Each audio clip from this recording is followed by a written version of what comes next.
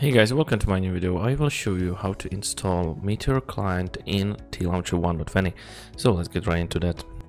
I have 3 different files on my desktop, and what you need to do is to go to the video description and there are download links. So click on that please and download these 3 files from the website that is in there, and just simply take the files and drop it in here, on the desktop.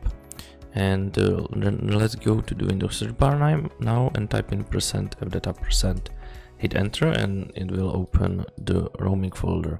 Go to the .minecraft modes and take these 2 files and drop it in here. Then just go back and scroll to the versions, open Fabric installer. As you can see, it has opened the window for us. Choose 1.20, hit install. And as you can see, 1.20 has been successfully installed. We can close this.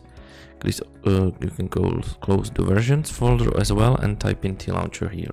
Open Tlauncher, and we need to make sure that we are launching the best version for us, which is Fabric 1.20. It's this here, and also make sure that you are signed in. So if you don't have Tlauncher account, just hit add.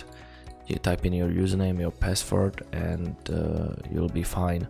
If you don't have the account, you can also sign up on tlauncher.org. So just log into your account, choose 1.20 and hit enter the game. Then we need to wait a couple of seconds until we get to the Tlauncher, and I'll show you that the Meteor client 1.20 is working without any issues. So that will be basically it.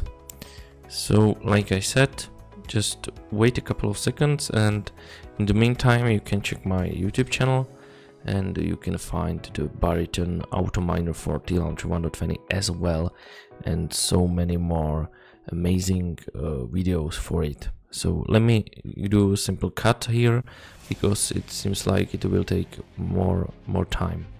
So as you can see, we are already in Tlauncher 1.20, and yes, 1.20 Meteor client. Go to your word, so go to single player and choose your word and double click on that.